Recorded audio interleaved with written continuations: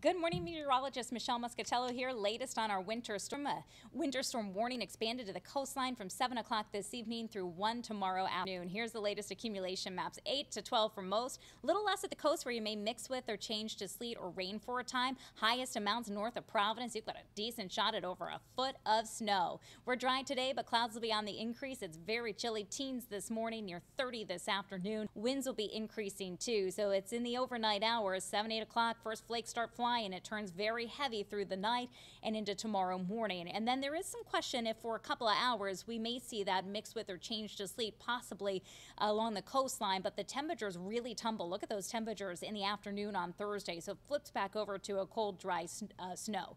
Looking at the peak wind gusts, 30 to 40 inland, 40 to 50 along the coastline. So there is some concern of some power outages. Conditions improving Thursday afternoon and evening. We're cold and dry for Friday and the start.